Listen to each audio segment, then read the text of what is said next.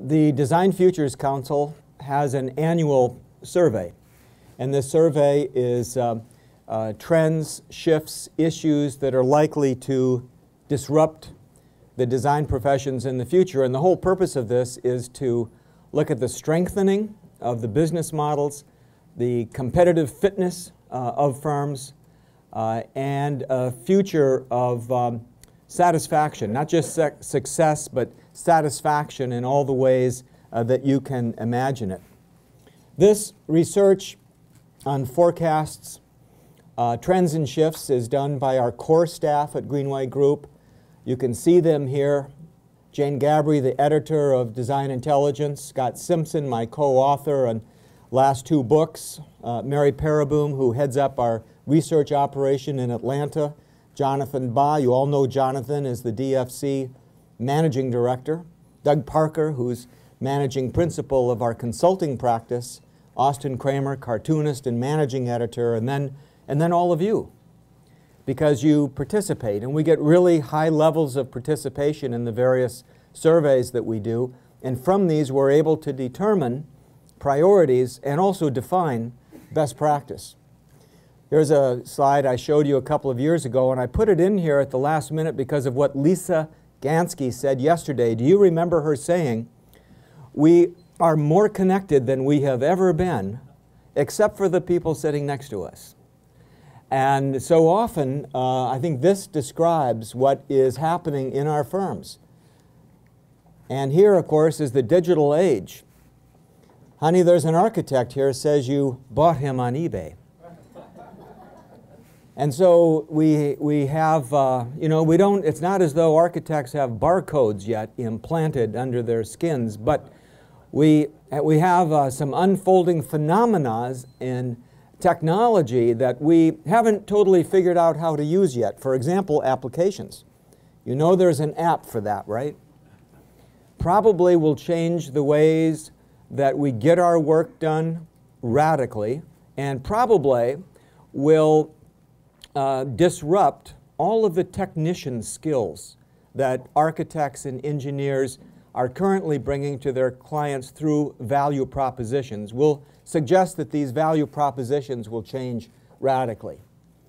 Now, when we think about the future, we're doing so from a position of relative uncomfortability. And here are the questions that we ask. Are we more relevant this year than last? By we, I'm talking about your firms and your organizations and your profession. Are we more relevant this year than last? Now, there's something that we can begin to quantify. What might change next? How do we get better at anticipating? Why do we do the things that we do? We're creatures of habits. Some of our habits are negative habits.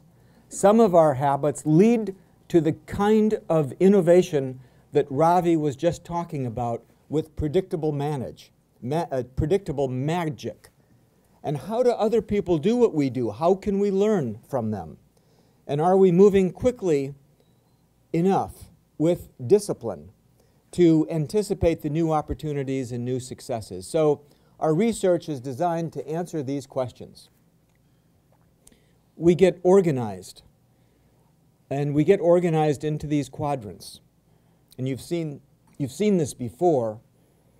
And at each of your tables, you have an article that I just wrote with Jane Gabry on 25 trends. And we're talking about those trends leading from commoditization to quintessence, the new definitions of your value propositions that you will measure and be able to prove. We look at the trajectory of change, in other words, the speed of change, and we look at the importance of change. And we, for this particular survey, use 50 thought leaders who are board members of the Design Futures Council and our senior fellows. And we map them all out, and we begin to look at what's becoming more important and what's becoming less important.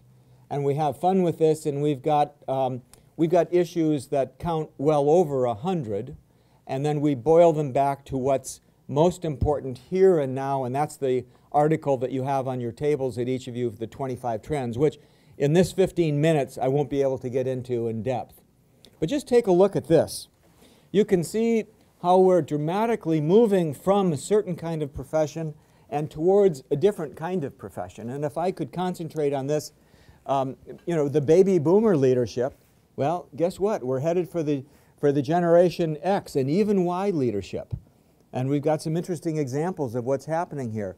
Away from solo artists and solo disciplines into integrated teams. You're defining those integrated teams. We're moving away from percentage fees into value-based fees, and we've got some interesting business models on that.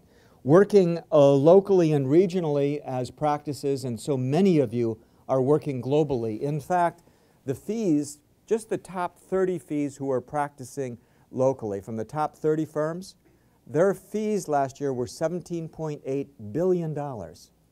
And taken together, if you look at the growth from 1998 to 2011, that growth in fees has been going up double digits every year, and it has not slowed down even in the face of the recession. We're moving from relatively stable professions in this industry to dynamic and more entrepreneurial professions, from processes that were described in our project management manuals of the past as linear. Now we're looking at them as simultaneous and a good deal more complex. From mixed media to BIM, from design as material art to design as organic sciences, from construction as a very wasteful energy that we have been apologizing for, to construction industry as something that can be much leaner, much cleaner, with much less waste. We have been looking at evolutionary, right, value migrations into the future. Now we're looking at revolutionary, and in fact they're disruptive. They're killing off firms. And some firms' behavior patterns suggest that they're headed for that cliff that they will not be able to recover from. We're moving from command and control artists to visionary team leaders. And by team leaders, I mean the kind of teams that have strong quarterbacks and strong coaches and higher motivation, and even during times of stress, can lead into a future of greater productivity and satisfaction in the professions. We're also seeing remember that these are the best of class firms now, and they're in the top tiers. These are the tier 1 firms, the tier 2 firms that we call 4-star firms, the global firms, the national firms, and the U.S. high regional firms that are talked about in the media, that have strong brands, that are winning awards, that have a voice of leadership in the profession. And those earnings are going up, and we're looking at now many of those firms, even in this economy, having bottom lines of 15% or more, which is not just sustainable, but is regenerating their future. They're able to invest in technologies. They're able to do so many things. And then, like pay good salaries, and like having annual bonuses, and like taking off-site retreats and planning, and like instilling some fun things into the firms. And then we're moving from generalist practices to more expert and more branded practices. And what happens is that the financial recession, the economic problems that we have been in, have actually caused many leaders in our profession to experience something even more difficult, and that's an emotional recession, depression, a hard time to get up and lead in organization in times of dynamism. And it's very uncomfortable, and so we sometimes move into a position here of dynamism. And these are case studies of firms that have failed, right? In this time, they were not able to get out of denial into enough self-analysis to reinvent themselves. The resistance phase here in this lower left quartile is actually a very positive thing. Then we move into the exploration and into a new commitment to a new vision. And so this is where we see some very interesting role models coming forward. Some of your firms have participated in our LEAP analysis, which measures the 14 components of a culture. But when we look at why are firms succeeding during times of rapid change, we often find that the reasons are right here. These are firms that have a constructive paranoia in them. The leaders are restless. They're not ready to sit on their laurels and their legacies. They're ready to reinvent through constructive paranoia. There's empirical talent in the firms, and there's extraordinary discipline. By empirical talent, I mean that which can be proven, that which is smart, that which is the very best of the talented population that we have in our profession. And then the extraordinary discipline. So many professional practices do lack the discipline, and therefore they lack the opportunity to become a best practice kind of organization. So don't diminish discipline and its importance. Well, here you can see that this is where, whether you're talking about firm profitability, or whether you're talking about success with BIM, or whether you're talking about morale of the offices, these repeatable habit patterns that aren't so positive trip us up, and we end up here.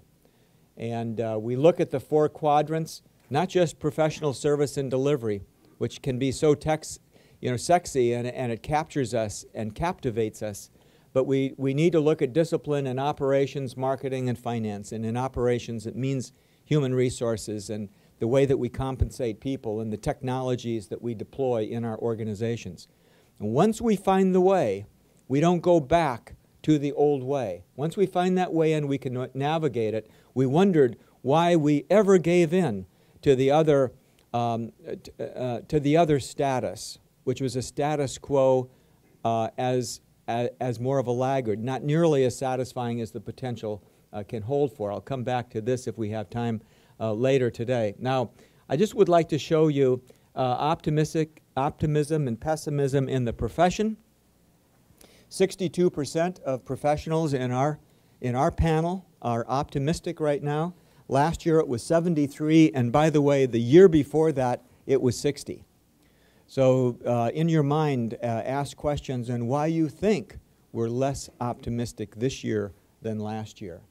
And here you can see that the target rate of utilization per full-time equivalent for 2012, 70.3%. Last year it was 70.1%. The year before that it was 68.2%. So that's creeping up a little bit. And then you can see the target rate of net revenues per full-time equivalent is now at 125. Now, the gross numbers are way over that, about 210 to 350 of gross revenues per full-time equivalent. This net number is down slightly from last year, which surprised us. We frankly expected it to be up.